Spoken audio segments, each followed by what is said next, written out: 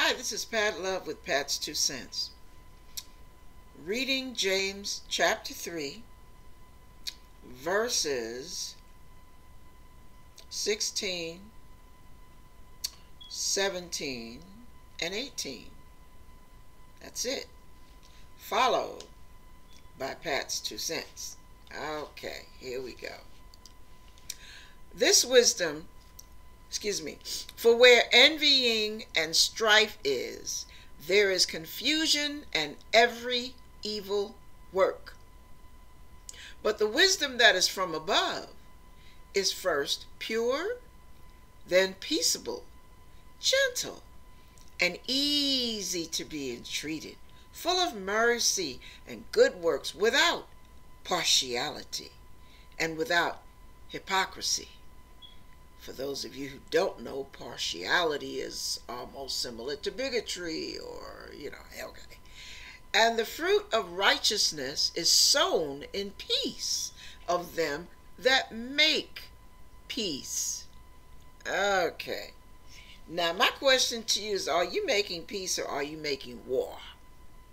Are you creating unity and harmony, or are you stirring up strife and confusion and every evil work? Well, I'm going to share something with you, just to show you how things can get out of hand, just as a caution. Number one, this morning my pastor was talking about how people are losing lifelong friendships over the differences of opinion dealing with all of the current events. Duh? Really?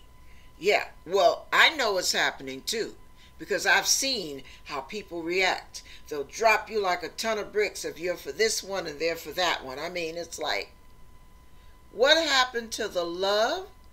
What happened to the unity in Christ Jesus? Why are we selling out so quickly?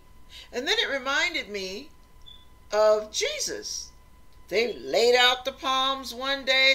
Hosanna in the highest. Oh, hallelujah.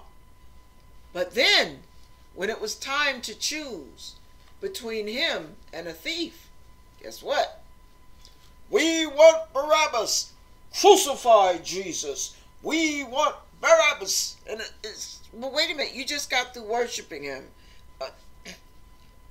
Yeah. Well, that's the way people are. People are fickle. They'll love you one minute, they'll crucify you the next. And it doesn't take much. That's why God wants us to love one another, because true love does not flush each other down the toilet at the first sign of a disagreement. Love just doesn't act that way. So if you find yourself being so quick to cut your friends loose over a stranger, that man over there or over there, whoever you're pulling for, they're not going to put money in your pocket, but your friend will. You're willing to give up all your connections based on an opinion that hasn't even been proven correct. I leave you with that thought.